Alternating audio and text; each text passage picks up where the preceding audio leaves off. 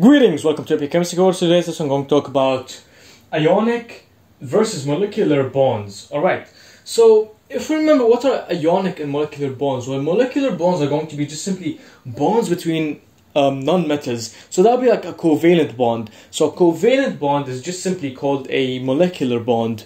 And that's why we call molecules because there are those elements that are sharing their electrons, and so because of their sharing of electrons we call them a molecule, because they're non-metals sharing with non-metals, so they're going to be called molecules.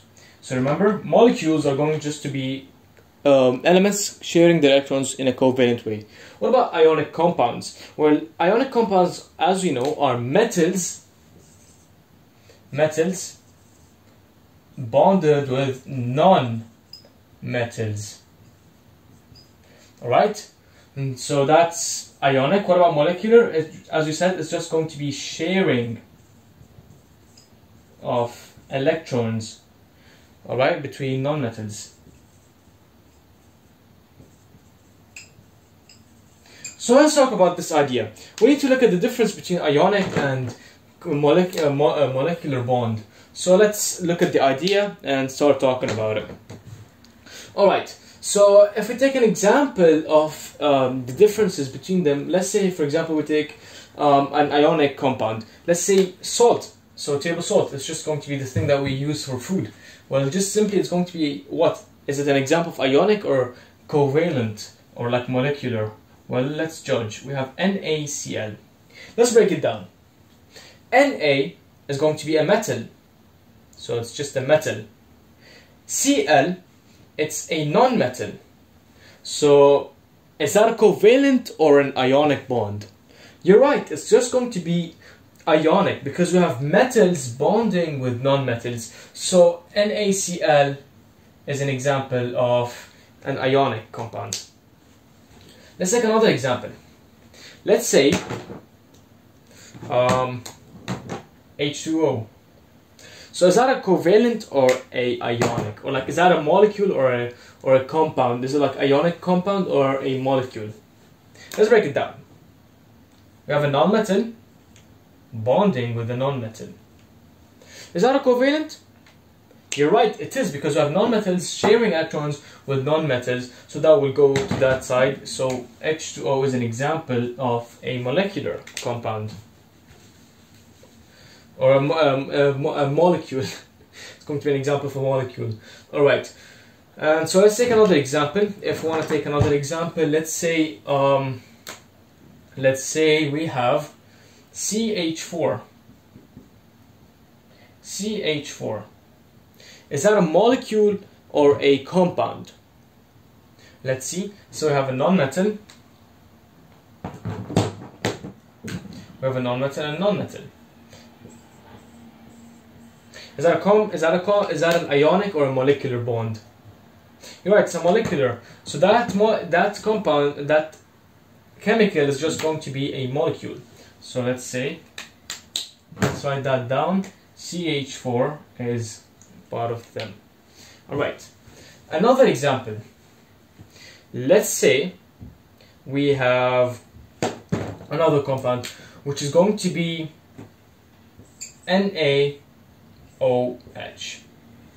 How can we tell? Well, let's break it down. Sodium is a metal, that's for sure. What about hydroxide?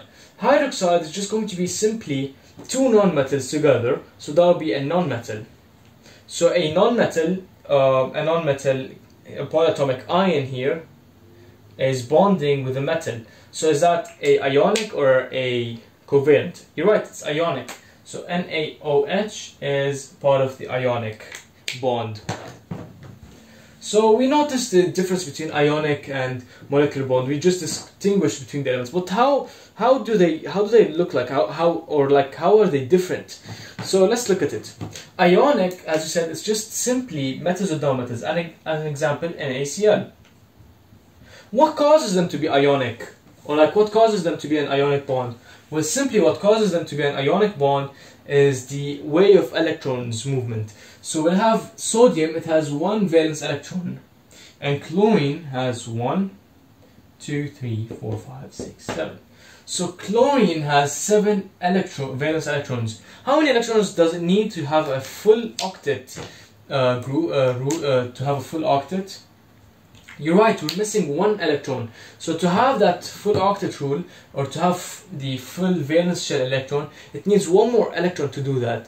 And for that to happen, what it will do is that it will bond with sodium, but instead of like taking the electrons, like keeping it in a fair distance between them, what will happen is that it will steal that electron and take it for itself.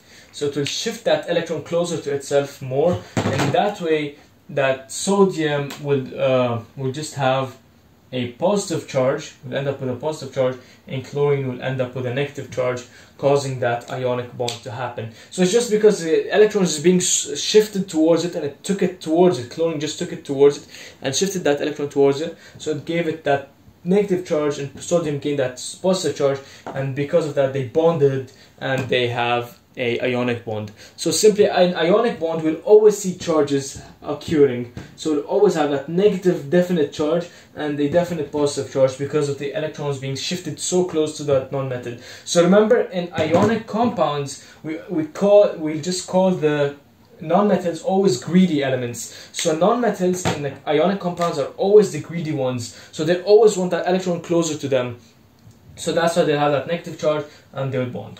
Alright, and they'll be ionic, so just because of that greediness of their non-metals. What about the molecular bond? Molecular bond is actually way better. So in a molecular bond, if we take an example of water, H2O, what will happen is that we're going to have the bond between hydrogen and oxygen. Of course, we'll have 2 hydrogens, but let's just look at the this side. So what will happen here is that we'll have the valence electrons. Let's look at it. We're going to have valence electrons of water, of oxygen and hydrogen here. What will happen here is that we'll have actually a sharing of electrons. So how does that happen? We can just imagine them as what's called as let's say here hands. So we can imagine them as hands. So what will happen here is that they will share electrons. So what happened here is that hydrogen has 1 electron, so it will put its electron here, and oxygen has 1 electron, so it will put its electron here. In that total will have 2 electrons.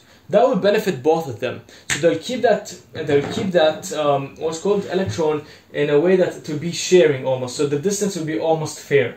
So what will happen here is that oxygen, in that way, it will have 1, 2, 3, 4, 5, 6, 7. And then from the hydrogen atom here again, they will share electrons. What will happen here is that it will have a full octet rule. It will have 1, 2, 3, 4, 5, 6, 7, 8 electrons, and then hydrogen will have 1, 2, and then to have 1, 2 electrons. So the distance between them is pretty much almost fair, and that this will just give the water its full rights, that it will have that full octet rule. Each atom will have its full octet rule, and they won't gain a charge, a definite charge, just like ionic. So there won't be any charges. But when we're looking at covalent compounds, we'll always notice that the idea of partial charges, and that will have just a partial charge because of the differences in electronegativity. Someone is pulling the electrons a little bit closer to it, which is going to be oxygen in this case. So there will be a partial negative and partial positive charge that will occur, but that will not just be definite like the ionic. So in covalent we'll have sharing of electrons. We can see that they're sharing like hands, and in ionic we'll have just greediness. 1 element is taking the electron to itself. Alright, so this is all about ionic and molecular bonds, and I hope this is useful.